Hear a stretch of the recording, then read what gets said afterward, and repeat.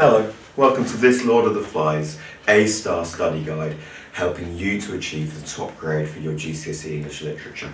In this guide, we're going to focus particularly on the quality of written communication. It's something which often doesn't get taught that heavily to top-end candidates because we expect them to be able to do it, but you cannot forget about it because it's right there in the marking criteria for every band, and if it's not good enough, it will limit you from entering band 6, however good your response is.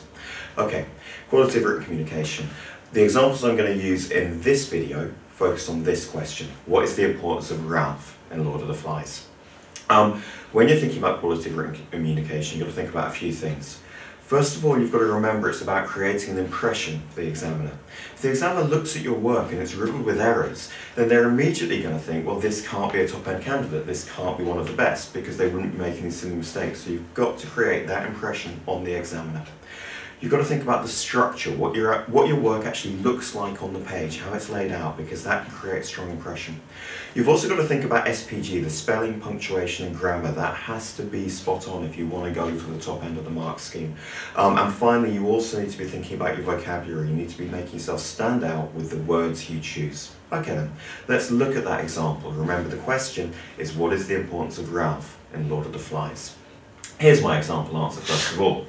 Golding uses Ralph as a metaphor for the frailty of civilization. If it rains like when we dropped in, we'll need shelters all right. Golding uses Ralph's insistence on building shelters to show the reader how civilization might bind the boys together, and the word need implies that without this everything will fall apart. Ralph is angry and sad because he already sees this might not be working. The gist of that answer is very strong.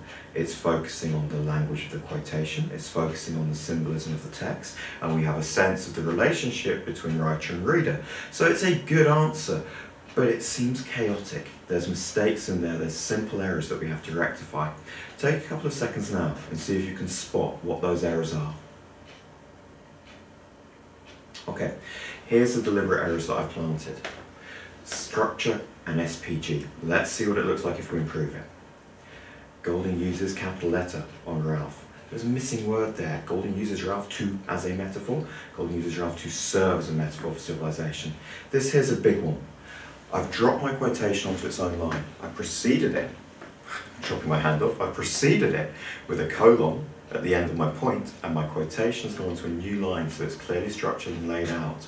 I've got the capital letter on Ralph again, I've got the spelling mistake on insistence. I've then, this sentence here, I've reduced it because it was way too long, so I've taken out the and I've started a new sentence for my word level analysis.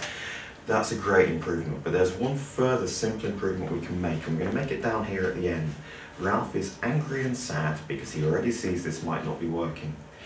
The point there is good. However, the way it's expressed lacks sophistication. So we are going to up-level that vocabulary a little bit, and it's going to end up looking like this.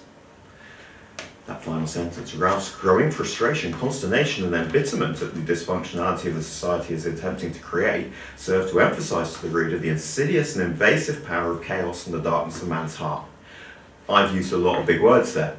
You maybe don't know what those words mean, but I guarantee you have better words than sad and angry. So you have to challenge yourself every time you use a word, particularly in describing a feeling, because that's the ones we have the largest vocabularies for. You have to challenge yourself to use the best word available to you.